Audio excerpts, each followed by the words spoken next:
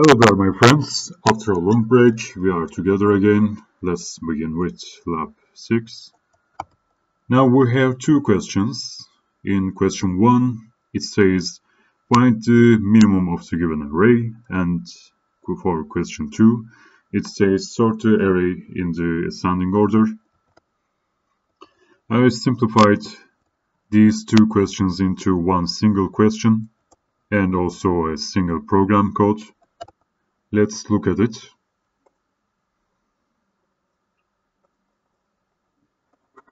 Here is our program code. If we generally overview our program code,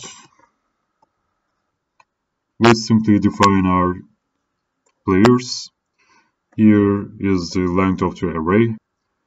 Here is our mini variable. And here is our array as integer. And this for loop is for taking the array inputs. And this line is for taking the menu option. And here is case 1 for implementing the question 1 and case 2 for implementing the question 2.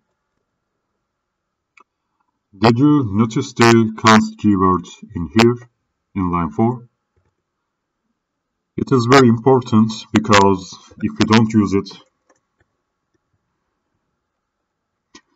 it simply gives an error at the size of the array because the array length should be constant unless you use calloc, malloc or any kind of specialized functions.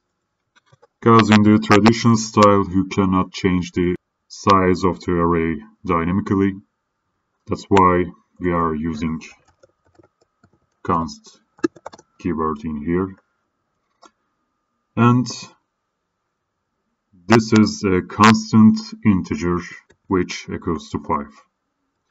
And when you look at the line 5, there are two variable integers as menu and array.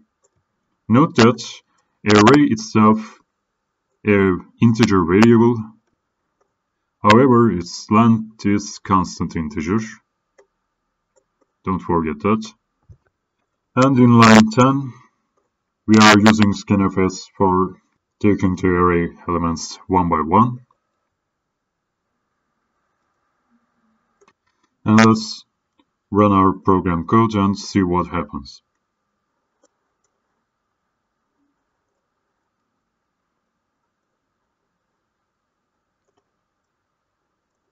I'm building the solution. It succeeded. And let's debug.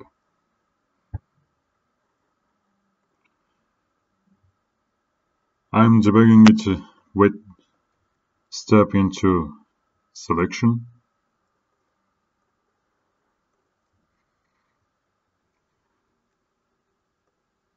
I'm pressing F11 button in order to run the program code step by step. I press the F11 button. And here the yellow arrow is showing the next statement that will be executed. I'm pressing the F11 button again. Now it wants us to input the array elements.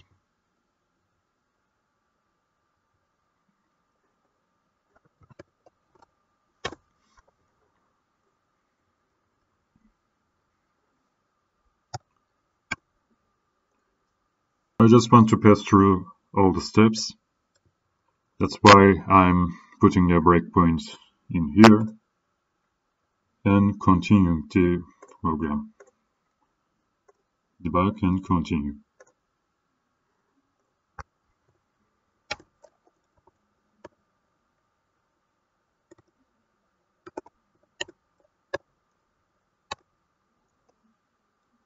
Now, how can I check the elements that I've entered?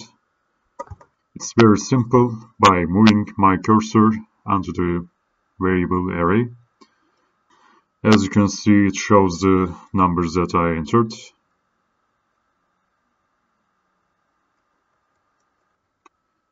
The order is very important because this minus 23 corresponds to element 0 and this 8 corresponds to element 1, and it goes on like this.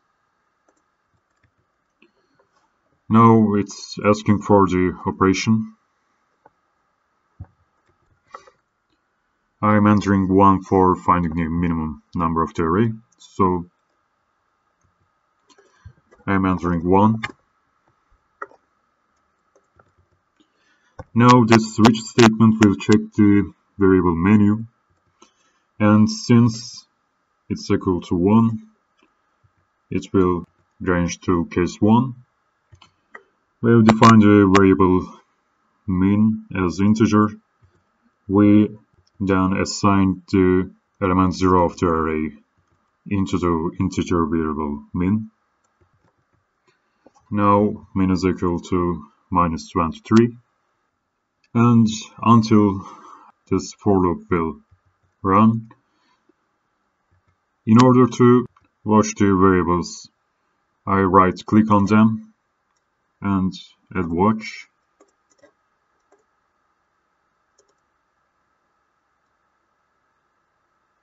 Add watch and add watch. Now please check the variable I. It equals to 1, and by that we are checking the element 1 of array, which equals to 8. Is 8 smaller than minus 23? No. Then don't enter the if statement. Now look at the element 2 of array, which is equal to 9. Then don't update the minimum value. Don't update. And with that, the most recent value of the integer min is equal to minus 23, and show the most recent value of the integer min.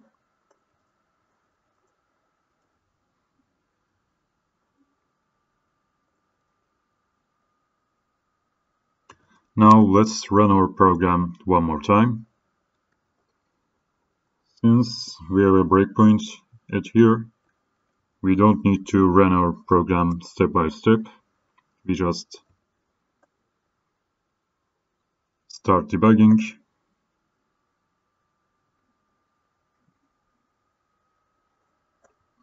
Okay, I'm entering the numbers. 50, 0, minus 30, 7,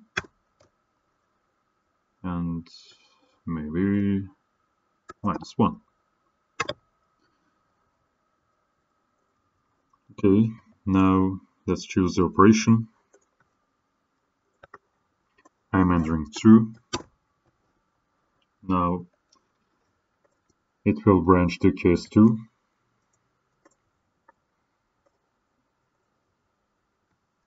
Now we have no business with this integer min, so we delete it from watch. We have business with j, so I'm adding it to watch. And we have business with temp, so I'm adding it to watch also. Now please concentrate on these 4 variables, especially watch carefully the array and temp. I'm pushing the F11 button. J is equal to 0, and 0 plus 1 is equal to 1, and that means the element 1 of the array And since j is equal to 0, that means the element 0 of the array, it checks if the element 1 is smaller than element 0. Element 1 is equal to 0, element 0 is equal to 50. Yes, 0 is smaller than 50, so that if statement will work. This element temp will temporarily store the element 0 of the array, which is 50, and this 0 is overwritten in the element 0. Now we have two zeros. Now that 50 will go to the element 1. Now what we have done until now, we have just swapped these two elements. These three lines belong to a swapping operation. Now let's go over it faster. Now check 50 and minus 30. Should we swap them? Yes. So we are swapping them.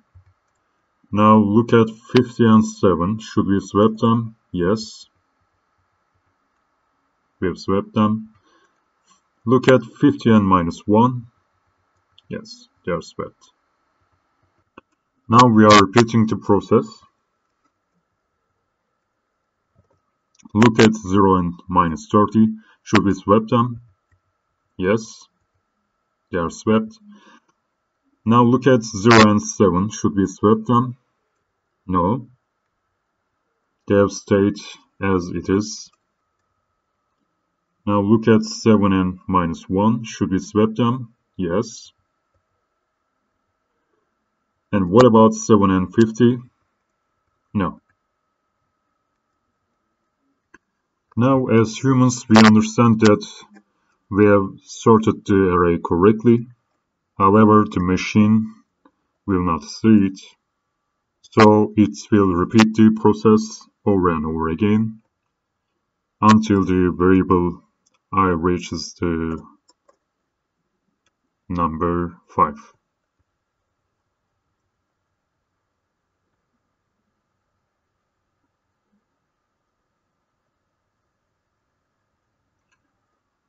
After that, there will be no need for sorting, and after it finishes,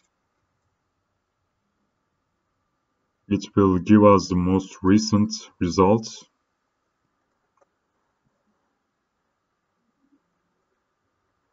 Okay, it says the element 0 is equal to minus 30, and element 1 is like that, and the remainings as shown.